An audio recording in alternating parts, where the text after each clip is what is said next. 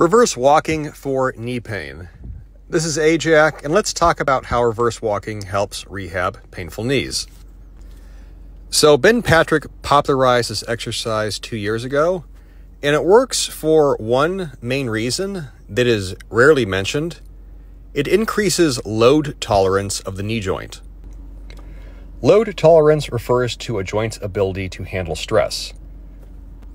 If you have painful knees and doing any kind of full range of motion exercise hurts, what do? You can do a reverse walk, which is essentially a 1/5 range of motion leg extension done for hundreds of reps with very low load. If you do these enough times, eventually your knees won't hurt as much and you are starting the process of getting the joint stronger. I don't recommend this exercise if you have healthy knees, but if you need to rehab, definitely consider it. Questions, comments, post below.